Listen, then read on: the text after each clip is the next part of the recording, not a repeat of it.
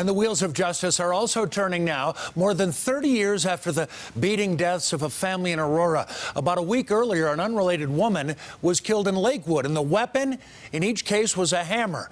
Alex Christopher Ewing is now charged in the 4 murders. And today, he was in a Colorado courtroom for the first time. CBS 4's Tori Mason was there as well. Tori?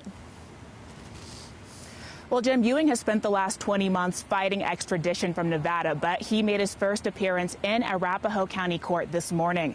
The doctor of one of his alleged victims from another case came here not even knowing if she'd see him.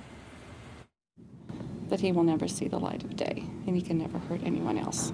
It's been over 30 years since Alexander Ewing has been a threat to the free world. The now 59-year-old has been imprisoned in Nevada since 1985. I am her daughter. He was sentenced for an unrelated crime 1 year after the murders of Sherry Letton's mother, Patricia Smith, and 3 members of the Bennett family. It wasn't until 2018 that DNA evidence led investigators to Ewing. The last 20 months have been probably some of the hardest months ever.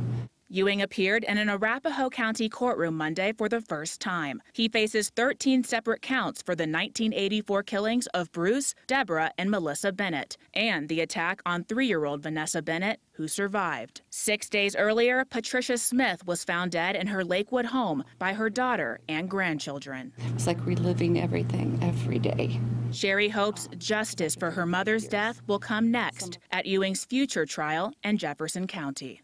Just so glad to see this day come. It's been long overdue. So we're very grateful for everybody's help and getting him here finally.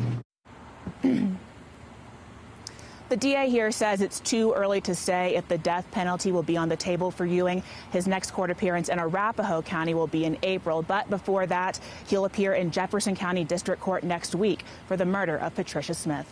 Reporting in Arapahoe County, Tori Mason, covering Colorado First.